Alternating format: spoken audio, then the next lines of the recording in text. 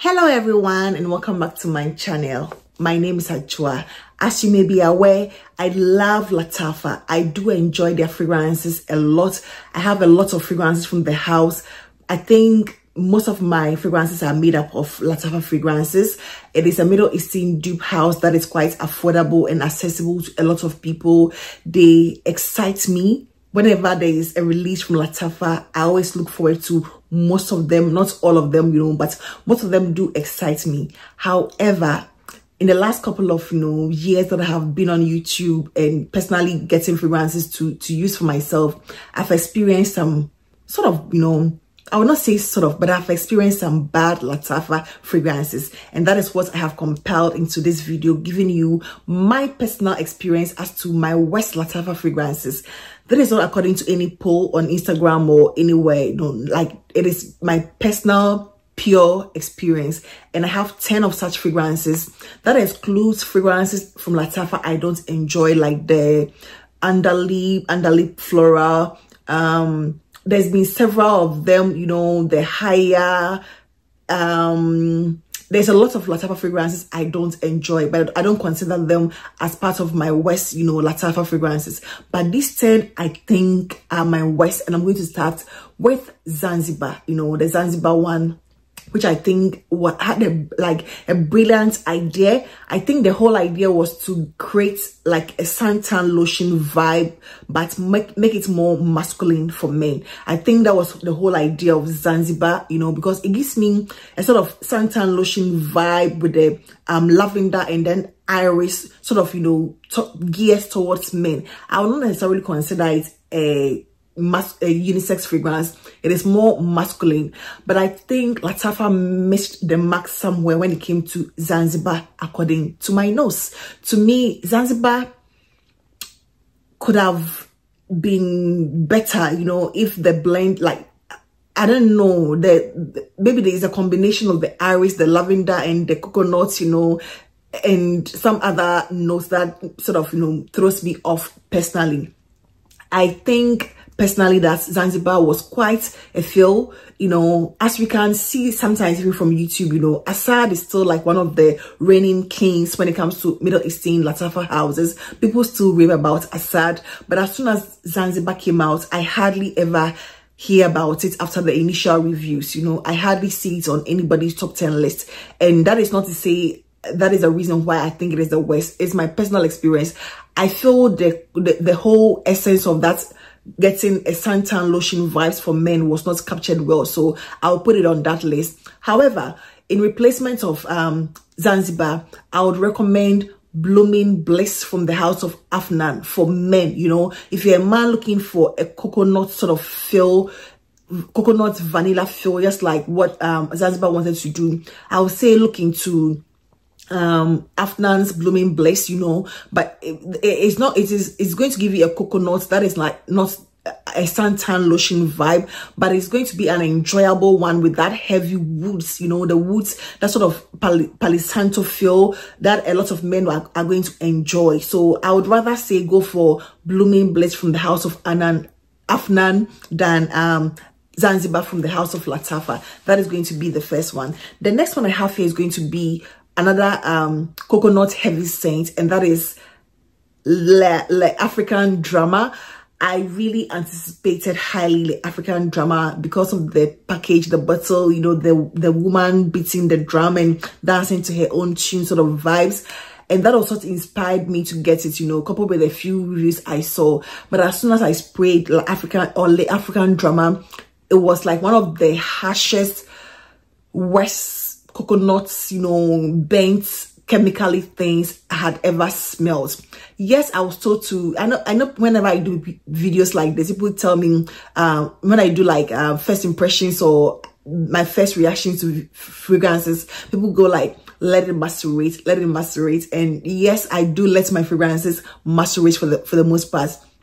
Le African Drama has been in my collection for about 6 or 7 months now, and I still do not like it. It is improved. It has improved, but it still gives me not a very, smooth coconut, florals, vanilla, creamy suntan lotion vibes that I would have loved. People have likened it to D&G's the only one intense. I really do not get that resemblance, you know. It was not good. The African drama to my nose was not good, and it is one I've been trying to sell, or I was trying to sell for quite some time. I did a declutter where I was able to sell a bit of my, you know, fragrances, and none of my friends who smells the African drama was interested in it, you know, and that was what confirmed it to me, because they picked up like several other things over the African drama, and I still have it in my collection that I'm trying to get rid of, you know. So yes, that is going to be my number 2. My number 3 is going to be the let me just go straight to it. The number 3 is going to be one of the recent releases, and this is the fragrance that inspired this video, Brush Vanille. Yes, I know people go like, it's too early, let it macerate. It's been just 1 week. It is exactly 7 days since I received it, and I know it is new. But if you would like something from the beginning, sometimes you would know. Sometimes you would know. This, I don't get the appeal, you know. According to what I'm hearing, it's supposed to be this complex bread, you know, sort of vibes that I hardly get that bread butter sort of, you know, accord to it. I'm getting that fair balsam, you know, vibes, and the heliotrope and the freesia. I'm getting that greenness and the florals, and it feels quite bitter. There's something that has like a bitter, you know, aftertaste sort of feel to it. I was trying to get into it, you know. I was trying to condition myself to sort of appreciate this a lot more. The more I do it, the more I don't, you know. I was conditioning myself to like it so that I'll actually sort of grow fond of it, but I still do not like this one, you know. I have it on my arm now. I can smell it now. I can smell it, but not as intensely as other Lattafas. It's like sort of, you know, gives you a nice, like a scent bubble, but not like a nice one, in my opinion.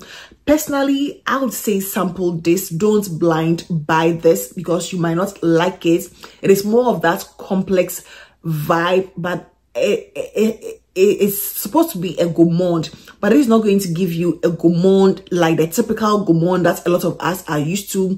I guess a slight or a faint nuances of the bread, but not like a realistic bakery bread. I understand the brush is like a French style bread that is like not sweet, you know, and sweetened sort of feel.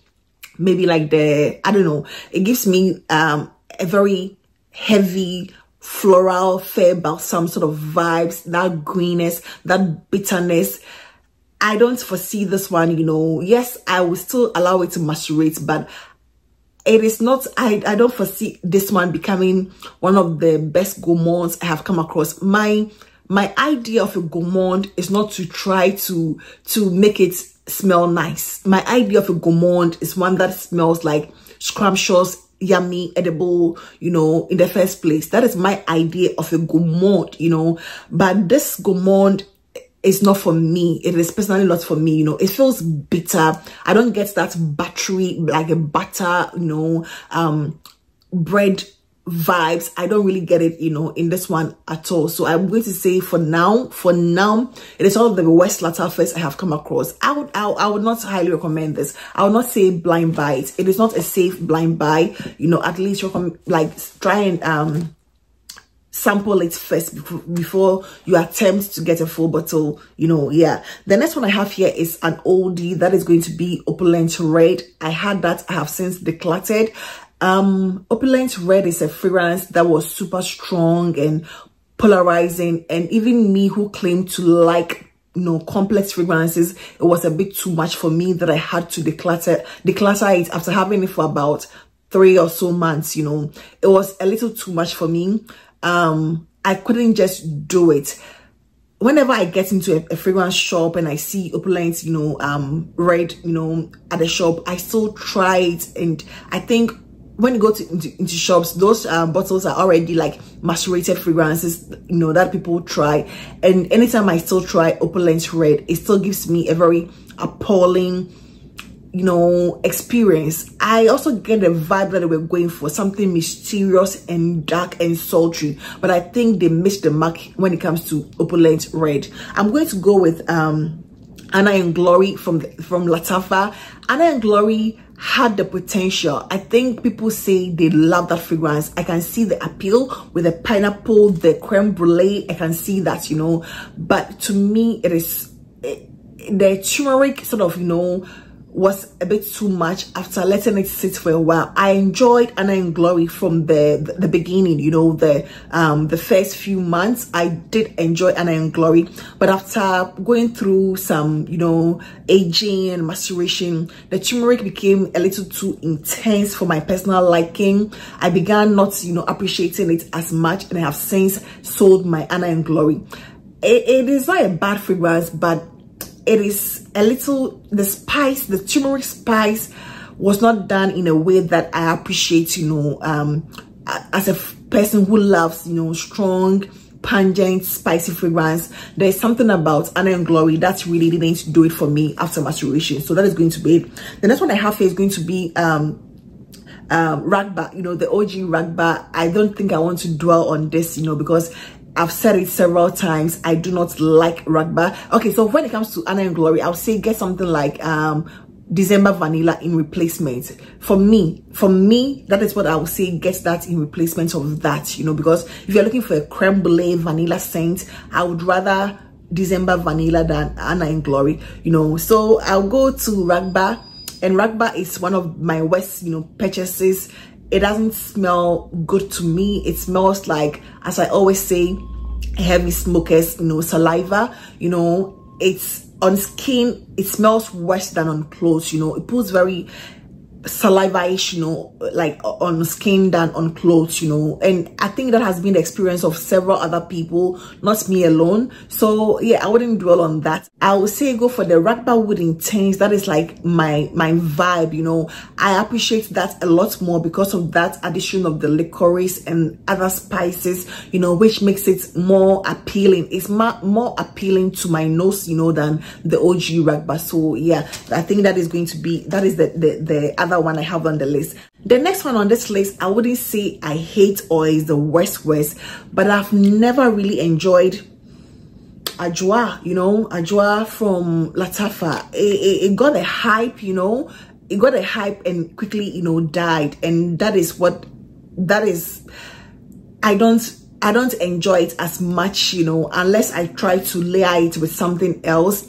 I get the whole, you know, date and incensey sort of thing, but there's something about Ajwa that I do not enjoy. I would rather do Kamra or Kamra Kawa. I see the, you know, the likeness of this one to the OG Kamra, you know, because of the note of the dates, you know. I see the likeness to it, but I would rather Kamra than Ajwa. There is something about this that I do not like. You know, it's not bad, you know. I think I would enjoy it on someone else, but I don't think I have ever enjoyed Ajwa on myself, you know. No, I have not, you know, unless I try to box it with something and then I can appreciate it a little more. But what is the sense of trying to, you know, make something work, you know, when it's supposed to work by itself, you know? So yeah, I do appreciate Ajwa, but I would say it is not the worst of the worst, you know, but I do not really enjoy Ajwa. I'm going to go with another one that this one I do not like. I really actually hate this one. I Am White, you know, that Eva Pura, you know, inspired, you know, version from Lattafa.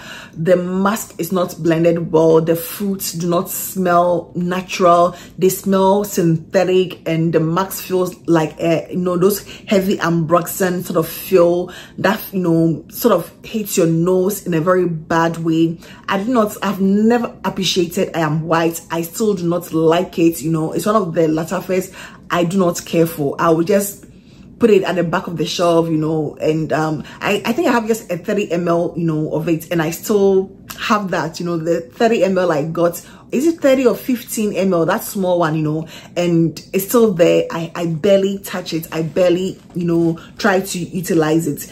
Get Confidential, you know, Confidential, which is the keki sort of, you know, DNA to the I Am White, you know. I would rather say get the Confidential to the I Am White, although to me that whole Eva Pura keki DNA has never been like a favorite of mine. Something like Caltalt Royal Blends also is a very good alternative if you want that fruity, you know, sort of vibe. I think fruity, woody vibe without that heavy mask of the Everpura, you know, DNA that I get in the white and the Confidential. So I think I would rather go with the Caltalt Royal Blends even over Confidential from Lattafa, you know, and Caltalt is also from Lattafa. The next fragrance I have here is going to be Ajaib Dubai, the one with the pineapple, butterscotch, vanilla.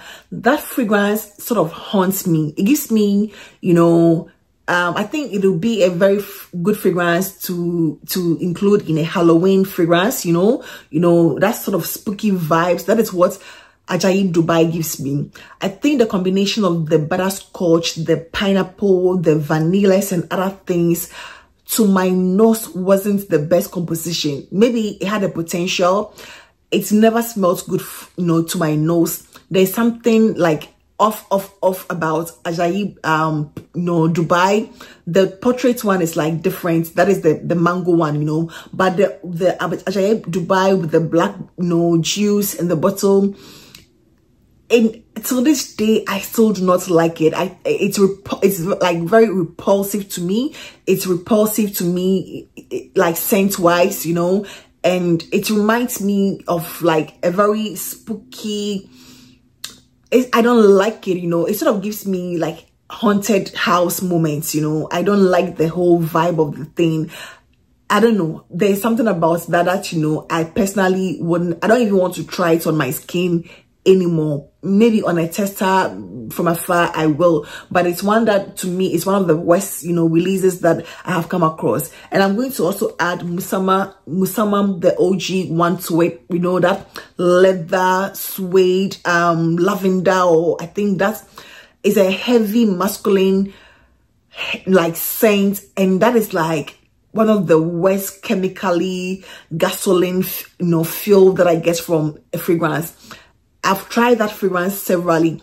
I try to like it because a friend of mine actually do like that fragrance, and but I don't see the appeal. You know, I don't see the appeal. I think it's supposed to be this like woody, you know, like a strong woody, you know, masculine scent. That whole wood, leather, lavender combination was a bit off, you know. I think it's one of the worst releases by the House of Lattafa to my nose. So I would rather say go for Udain, you know, which is going to give you a much better tolerable woods, you know, woods with like Udain says it has oud, but I don't get any oud. It's all about the woods, you know, and the spice, you know. So I would say go for Udain as to Musamman, you know. So I think these are like 10 fragrances: Zanzibar, Ajwa, Lattafa, like African Drama, Ajaib Dubai, Ragba, Brush Vanille, Opulent Red, I Am White, Anna and Glory, and Musamman. These are the 10 fragrances to me that forms part of my West, you know, Lattafas, and I have since decluttered a lot of these that I had in my collection. And that is going to be it for today, and I hope this video found you well. Please do not forget to give this video a thumbs up, and I hope to see you in my next one. Take care. Bye bye.